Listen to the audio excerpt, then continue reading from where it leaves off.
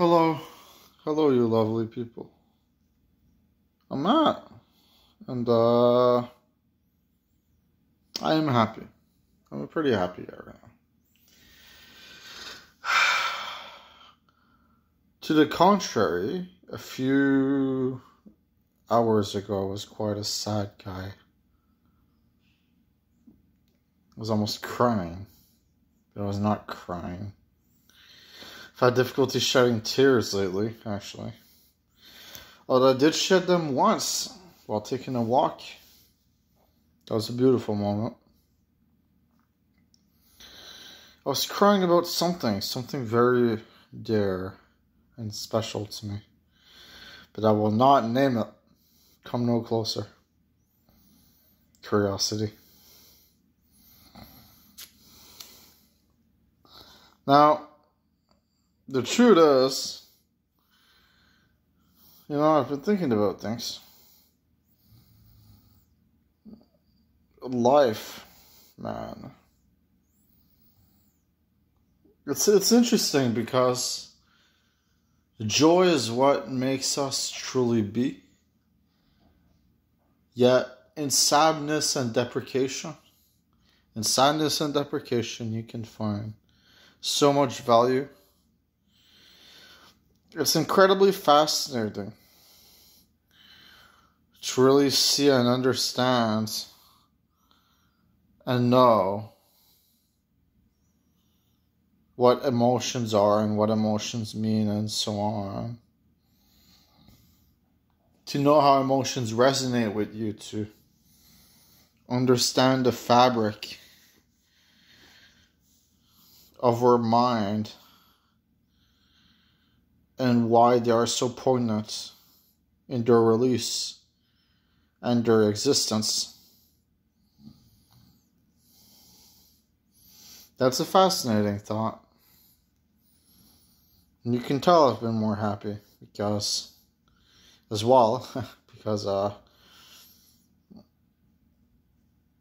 6 videos ago I was very down. More like 10. I was very down as an individual. I was not too happy with myself, And I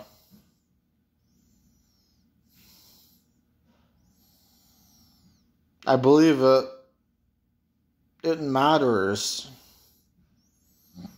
to find improvement, but those experiences can be gained for a very valuable reason. It can be important to be angered, or be sad, or be distraught sometimes, so that you learn from it, or just so that it happens. It's a balance, Now, of course, just being happy all the time leads to a pretty good life, but everyone, no one is really like that. Some people are mostly like that. But everyone has challenges, everyone has difficulties that they overcome. That's another point to consider.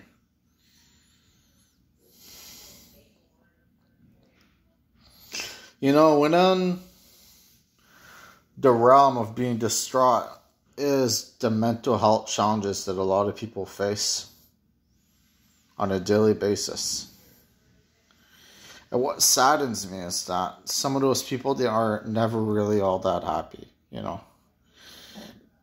They stay sad. They stay distraught. They stay depressed. For them, it isn't a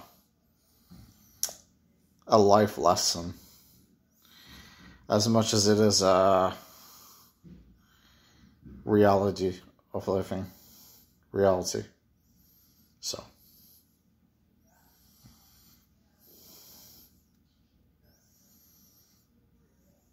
I find that really saddening, It's really a sad thing.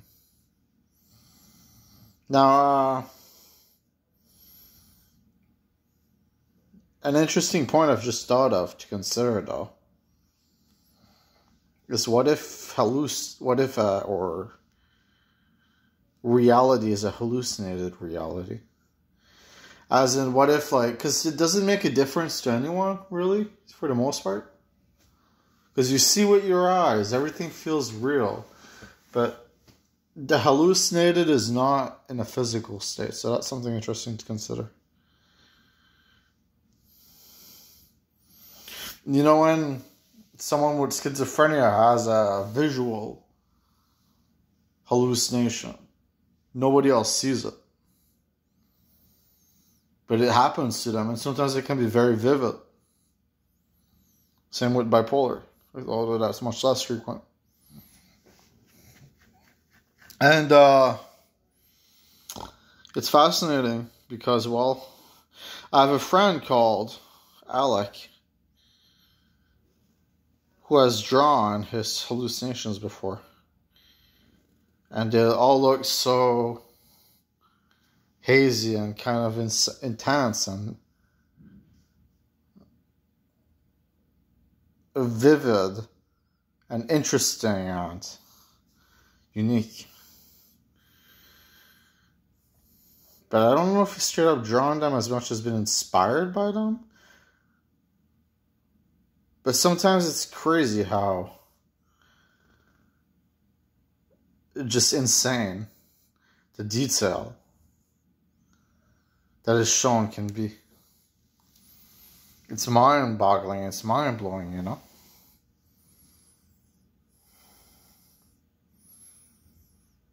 I'm in love with that. I really am.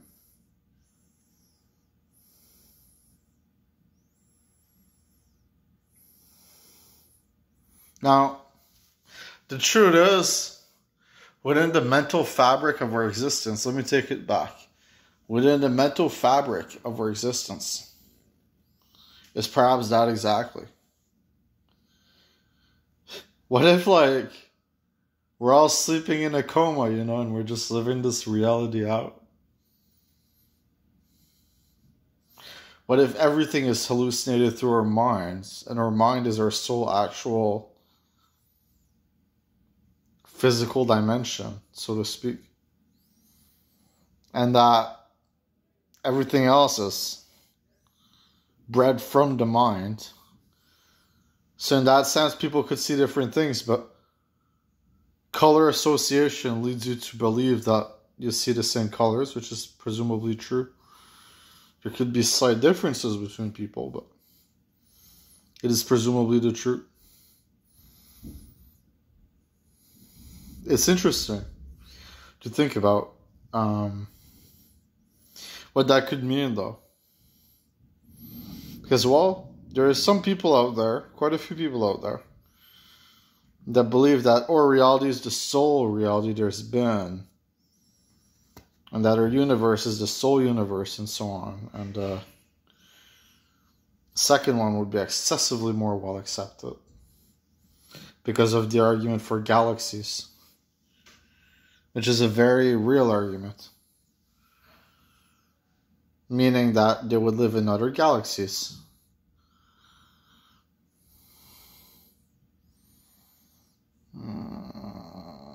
So, it's an interesting point to consider, that maybe there are other universes beyond our own. Sorry, I'm getting into the whole planet philosophical, way too deep for life arguments, without any actual studies backing it, you know, so.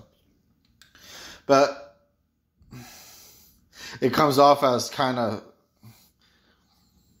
superficial, while I attempt to make it more deep. And in doing so, I bring about, you know, my ritualistic points, my habitual points, which have some kind of deeper meaning, but rely on the grandiosity of the superstitions of life. I've noticed that how if you can't explain something at all, it's so much harder to actually put a voice upon it. Like, if you can't explain something, how can you justify it, you know? with facts, with logic, with a logical basis. Because I'd say, like, I said that, like, because my friend brought it up one time. I remember that, which is fascinating. I love my friends, you know. The hallucinated reality concept, but I can't explain. I can't elaborate on that other than to say that there is something inherently fascinating about it, but I can't elaborate on it. I haven't done whatever minimal studies you could do upon that. Maybe in hundreds of years, or maybe very soon, when we learn about the brain more. And that's another thing.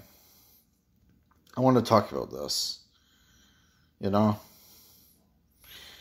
This is my videos, but soon it deviates into more normal shit when I start producing more. What if heaven is real? That's one thing I've been thinking about. And, you know, what's interesting about the whole heaven point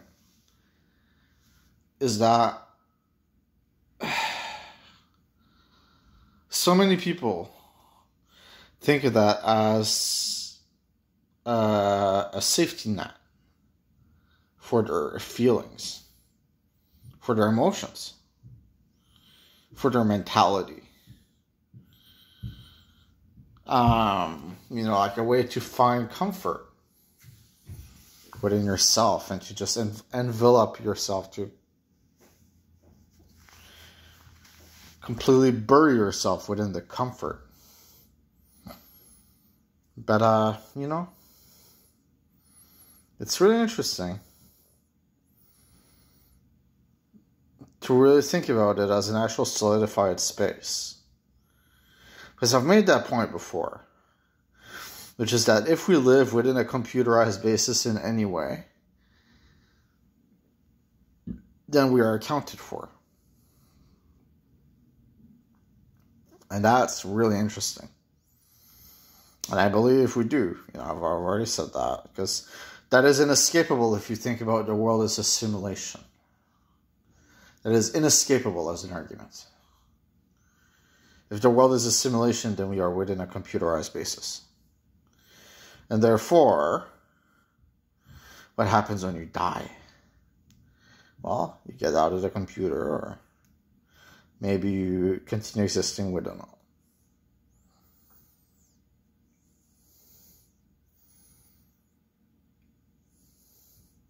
This would imply, because that's the only way heaven exists. Either that, or it's something to do with, like, you know,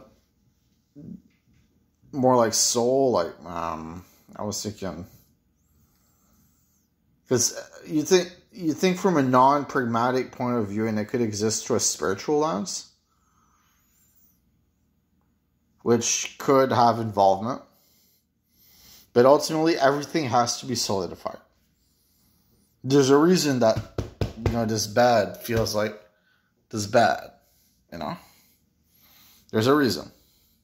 There's a reason that I can touch my face and actually feel my face, and I can touch my eyes and feel my eyes. It's that simple. It's because we're made to feel, and we're made to think, and we're made to understand, and so on. But since our perception relies on our reality, it can be hard to accept these concepts as fact. Not what I just said, but the computerized basis, that is, the simulation. Or computers are incredibly advanced compared to what they were. They impress us quite a bit. Most of us, I'm sure. Oh, I pressed the power button, and within 5 seconds my computer is on. There's computers, SSDs that are actually like that. Maybe the brain is more impressive than any computer out there by far, but computers have gotten fairly impressive to our standards, incredibly. But can a computer accommodate free thought? You get what I mean? Sorry, I'm kind of having stoner thoughts even though I haven't smoked. But can a computer accommodate free thought? Can a computer accommodate a sentient soul? That's an interesting thought to have. And how does a sentient soul get accommodated within a reality? Because there's the logical explanation behind everything, except for dinosaurs. I kind of looked that up. Dinosaurs is not really explained too well how they just got out of existence. Because there's multiple theories, which makes sense. It's been a long time, but there's multiple theories. Not one is actually solidified as our truth. There's the meteorite truth, which is the most sought after, the most heard one. But it isn't solidified as our actual truth. And that's fascinating. That shows that within every logical conclusion can be a fault. Which is beyond beautiful, if you ask me. Because what is truly proven? We weren't there, you know? That's kind of the whole point. We didn't exist when dinosaurs existed. If we did, we were a different race and it was a different time. And there's nothing we can do about that. Yet we still try to predict based on bones. They're very fragments of the past, you know. Then there's history that explains everything in grand detail for the most part. Which is, again, it's all very cool. It's incredible.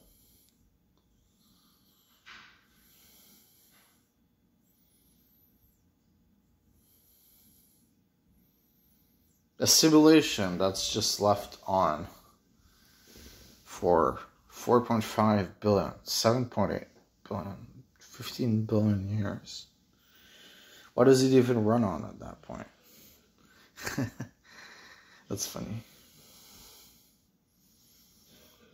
But it's kind of the truth. The other explanation is that, you know, it just came out of nowhere and then that we grew into something and then we developed over time electricity, a long time. Electricity. We grew out of the habit of wanting to kill ourselves. Or, you know, kill our species, I mean. Because for some time we were like tortured. There were like torture chambers and shit. That's back in the medieval times. Or however you'd call it. And then we kind of grew some empathy along the way. Totally normal, you know. We made it. We made it past some pretty unbelievable stuff that should have stopped us. And that goes as early as, like, to me, prior World War II. Where there's this one story that I remember from grade school. Or at high school. It would have been high school. Where apparently the fight was almost lost against the opposite side. The Allies almost lost. And what got their victory done, what made them win, was like 1 submarine against 5. It was that dumb. Perhaps I'm remembering wrong, but I seem to remember that. And it's interesting because that was like such a close thing, and it ended up like, what if things were different? You know, what if things had happened differently? We'd be living in a different world because every action has consequences when they're meaningful, when they matter to the grand scale. Massive consequences and rewards. Everything creates a new timeline. That's another point. And then there's the question of, well, if we're not simulated at all, and we're simply here, because to me there's a reason I'm biased in speaking this way. I've had experiences dawn upon me. I'll leave it at that. Very real experiences. That to me felt real. That proved that there is a living beyond our comprehension. Very spiritual, yet very menacing. Very frightening. Very bloody. In the sense that I could have died But I didn't see blood or anything, but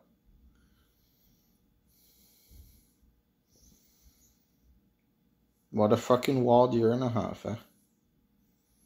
And now I'm sitting here and I'm just spitting out this shit and I'm realizing like there's no real basis behind any of it. And that bugs me.